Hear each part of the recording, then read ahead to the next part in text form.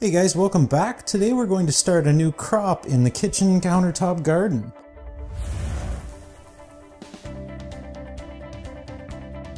Hey guys, welcome back. Glad you could join me today. For those of you new to the channel, my name is Eric. This is the kitchen countertop garden I've created. You can find it all on Hackaday. If you haven't seen the video before, I'll post a link down below. As well as in the description, I'll post a link to the Hackaday post where you can find out how I built this and how you can build one of your own. We're going to start a new crop in the garden today. You just need a few basic essentials and I'll show you guys how it's done. Not much to this, guys.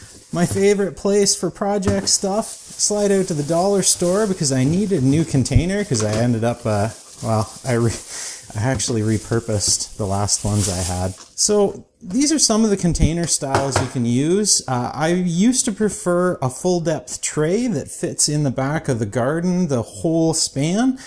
Now I'm starting to break them off into modular because I'm finding it's a lot nicer if you want to change the crop or trim things. You can trim some but not disturb all of them. It's pretty handy. So I prefer the Miracle-Gro potting mix only because I've had success in the past and my local Canadian Tire stocks this year round, so I like using it.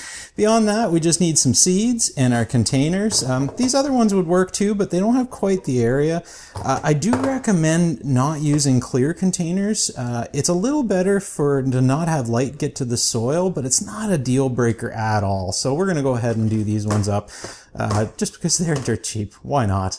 Some seeds, you can buy these at the dollar store too. We'll have a quick look. So some of the seeds that I use most often, these are Mackenzie Winter Blend Salad Mix, pretty cool. I haven't tried this one yet, a mesclun mix. These are a giant red mustard. We're not going to use these here. These are too slow to grow. I grow these outside and I don't think they're going to work in here, but I might throw one or two seeds in just to see.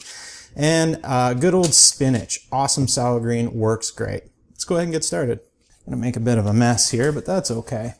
So we just go ahead and this has got to be potting mix, guys. Don't use topsoil or anything like that. You got to use a good quality potting mix, or you can use any other media that you like growing with if you're into hydroponic stuff and stuff like that. It'll work fine in here. We want a good, healthy dollop of soil in both of these. What we want to basically fill these up. It is going to settle a little bit. There. I think that's about where we want to be. We're not going to pack this at all right now. We want it pretty full, but not totally, because what we're going to do is we're going to cover the seeds after. We're not going to bury them. So we go ahead and take our seeds, and what we're going to do is, contrary to any of the instructions on these, we are going to seed the heck out of this. Overseeding is okay in this case because we can prune things out. What we don't want is, well, you can plant more later too, it's not a big deal, but we want lots of plants growing in here. So that's probably enough spinach. And stuff goes like crazy. What I really love is this Winter Blend salad leaves. This stuff we can go hog wild with. A little bit does go a long way with these though, guys. Really small seeds. Just go ahead and sprinkle them in. Like I said, it's way overseeding here, but that's okay. I want to get a few around the edges if possible. So that's an area that often I miss and I regret it after. And that is about it. Just pat that down just a wee bit on each of them. Make sure the seeds are somewhat settled in, but nothing too crazy. You don't want to mash this down. And then we'll go ahead and add some more soil on top. And you should be about level with the top.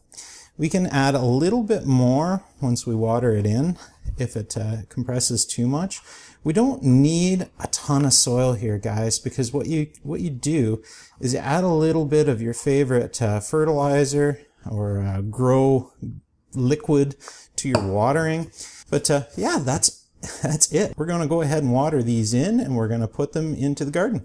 That's what they look like watered in. You can already see it's settling quite a bit. I didn't really soak things. Let it settle, let the water settle in, and then get an idea of your moisture level, and then you can add more. You can't take it away real easy, and we don't want to waterlog the heck out of them right away. And that is about it. We're going to set these into the grow chamber, into the garden. I need to get my other rack back from the basement. I'm going to close it up. And that is all. In a few days, few weeks, we're going to have tons of greens in here, and we're going to have some fresh salad and some good stuff. Cheers, guys. Thanks for following this project. If you like this video, please consider a thumbs up below. It really helps the channel. Check out the project over on Hackaday. Best of luck in all your electronics ventures.